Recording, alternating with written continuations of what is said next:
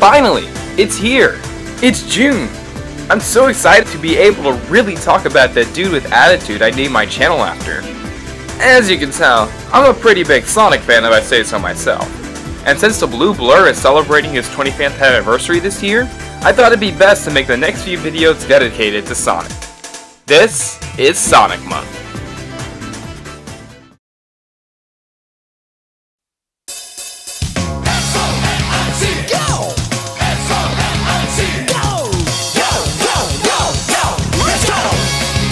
Now, Sonic games have been known to have incredible intros. They are captivating, usually have some breathtaking animation, and they overall get you to want to play the game. The rules are simple. There can't be anything from the Sega Superstar series or the All-Star Racing series. Also, they must appear before you press the start button or you leave the title screen on for a bit. And remember that this video is totally opinion based, so if you don't agree with one seating on the list, then that's totally cool. Now, without further delay, enjoy the countdown.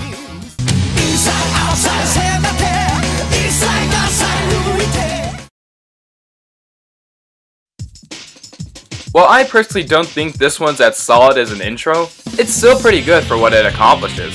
It does focus too much on Team Sonic, where we barely get any screen time with the other teams. It's mostly just Sonic, which doesn't make any sense considering that you honestly spend more time playing the other team's story. It also somewhat bothers me with the use of redone animation from the game to describe the other teams. It still has some great original animation and even one piece taking place at one of my favorite stages of the series, and the foreshadowing of the villains.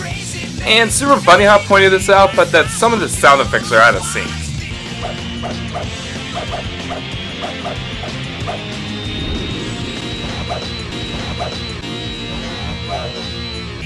Yeah, I know that's nitpicking, but it's still rather jarring. And I honestly think that the song, Sonic Heroes, isn't really one of Trust 40's greatest.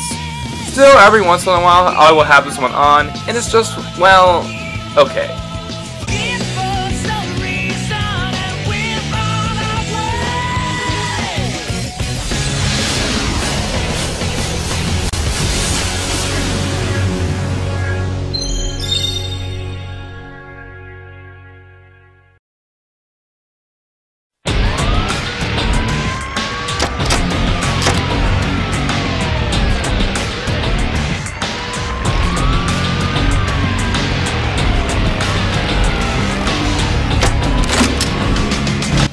Okay, yeah. Even though this intro is extremely edgy, Shadow's intro really gets me excited to play the game. I mean, when you got this new song by Crush 40 that starts off with a rocking guitar, and then all of these sick-ass vocals, it's a really extreme and pretty gruesome imagery considering the series. Personally, I think this was due to what I call the Grand Theft Edge era. You see, after Grand Theft Auto 3 came out, lots of series went, well, edgy. You know, stuff like Jak and Daxter, Ratchet and Clank, because really the demographic was growing up. However, let's be honest on this. Sega, you were pretty late on this. Something I noticed while watching this, but these gun shoulders have the accuracy of stormtroopers. Yet these aliens can just one-shot them. Well, I guess they do need Shadow. But oh well. This intro gets on here with its use of music in sync with the imagery, and while the entire concept of the game did not appeal to you, I'm pretty sure that some of you guys can agree with me when I say, yeah, that was pretty hype.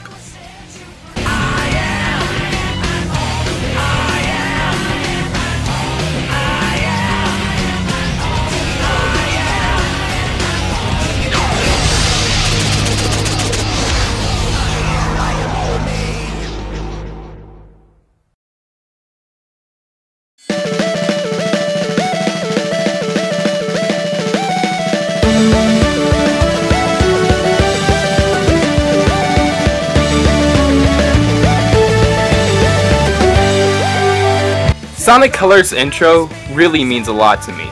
It feels like, well, a clean slate, introducing all new power-ups, a new type of direction instead of being flung all over the place like the last game, and a very uplifting song.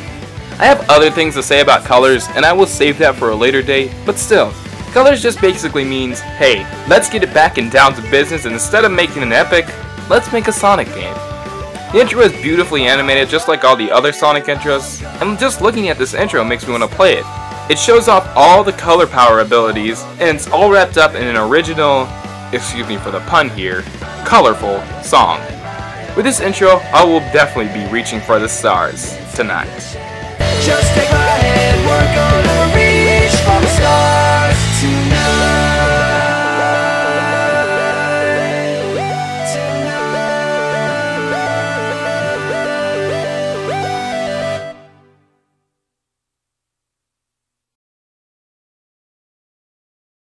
The reason that this intro is at this place on the list is because it focuses on build-up and contrast. It opens up on Radical Highway, and both Shadow and Sonic are heading toward each other from opposing sides. While Shadow is grinding from left to right of the screen, Sonic is heading from right to left, representing the rivalry between the two. And each time they switch to one another, the characters on opposing sides are shown. While Sonic, Tails, and Knuckles are the heroes, Shadow, Dr. Eggman, and Rouge are the dark side. And as you notice, each guitar riff whenever a particular character is shown actually resembles how each of them are.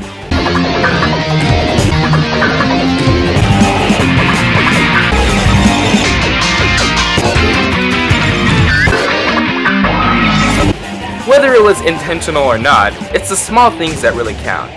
And the intro ends with a pose that just really sums up the rival aspect of the entire game. And even to some degree these characters today. Now which side are you on?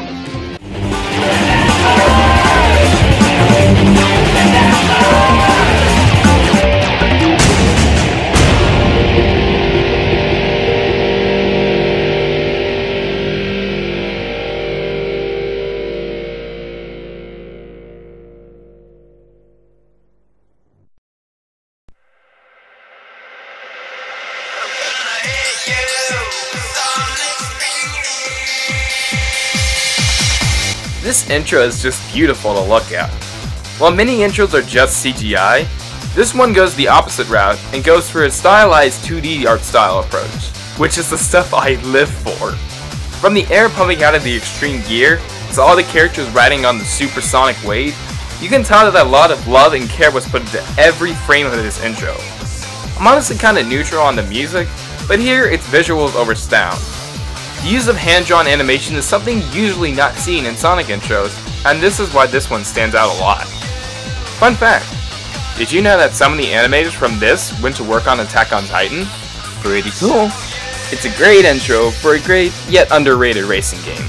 What more could you ask for?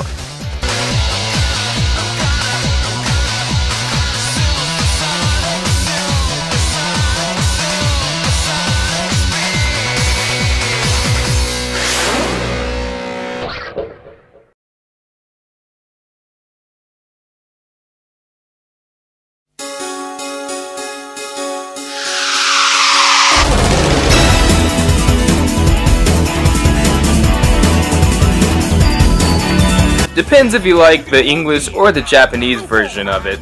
No one can deny the greatness of this intro. From the same animators who brought you Dragon Ball Z comes this amazing intro. It looks gorgeous, and it's really a perfect representation of the game. From everything from the speedy hedgehog with attitude, loop-de-doops, and for the most part, the music is kinda inspirational. Especially with the Japanese intro, which literally is, you can't do anything. Take a little chance, live on through. You got to no matter what you do. I do for you. Sonic warrior, Sonic warrior. The power's in your mind to shake the planet, to conquer time.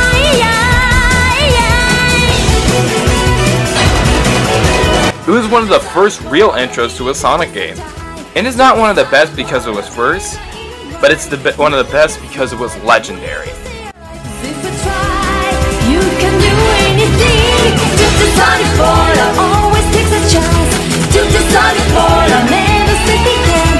Nothing can survive the way to stay alive. 'Cause if you try, you can do anything.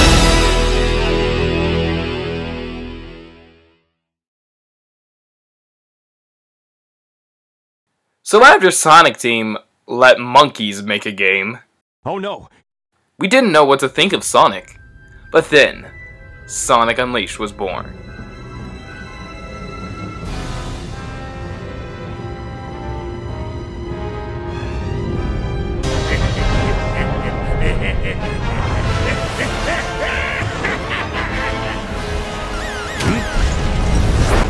This is kind of cheating because this is the opening cutscene of the game, but man, this is epic.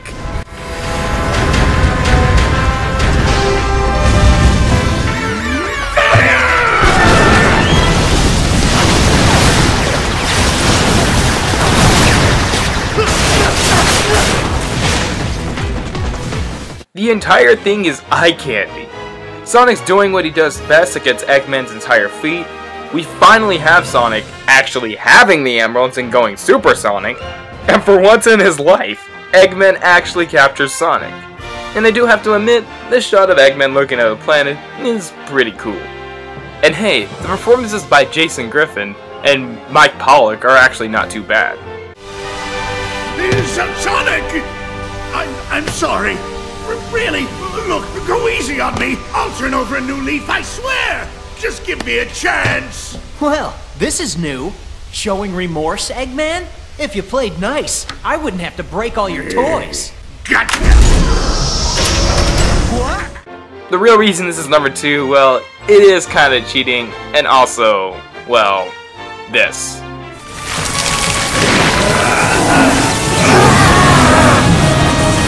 Overall, kind of cheating, but it's still one of the greater Sonic intros. Wait a minute. It was the opening for the Wii version. It's fair! Success! A brilliant success! It's just as the Gaia manuscripts foretold! The entity that was sealed within the planet has awakened. Now I just need to harness its power. Eggman Land will finally come to be! You've really gone and done it this time, Eggman. Ah, Sonic, that's a good look for you. Bestie, so long, friend.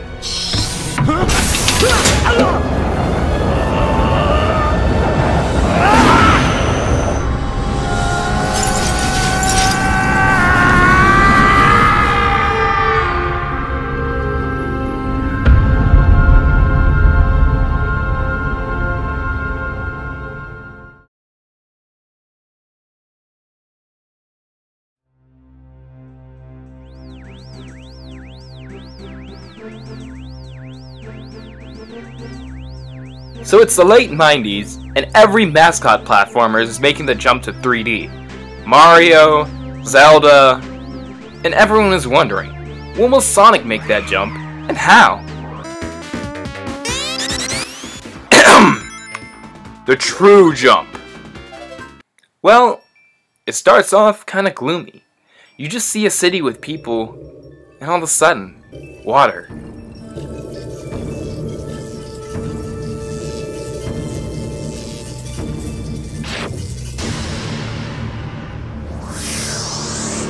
And destruction, flood, Angel Island falling yet again, the Egg Terrier taking off flight, literal chaos. Now this is something that Nerdword pointed out in his video at the same subject matter. This intro is very risky. It really showed off the endgame. It showed off the final boss. Sega literally spoiled the game. But it worked. It showed the shift in having a bit of a modern tone without going full-on edgy, like what happened a few years later. But oh well. We see Sonic running to save people, and then, you know what happens next.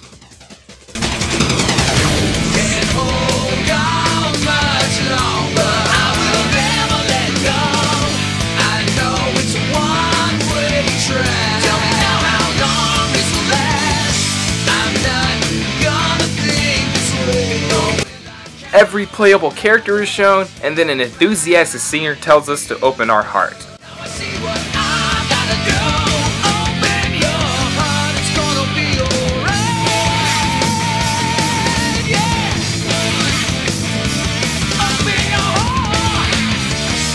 Leaning into the final stance of Sonic, up and ready for his adventure. This intro is number 1 for how revolutionary it was. It signaled the beginning of Sonic's 3D career and the beginning of a grand adventure. All you had to do next was press start.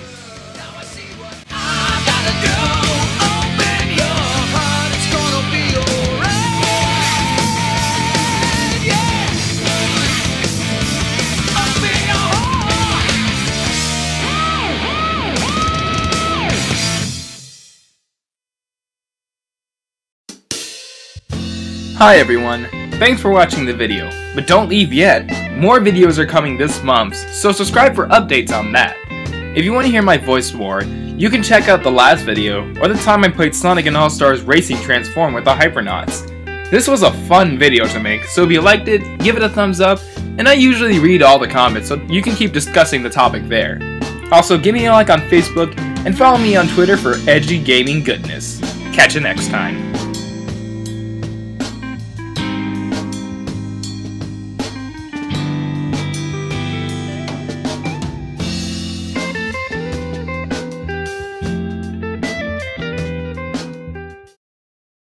Well, it starts off kinda gloomy. You just see a city with people, and all of a sudden, water.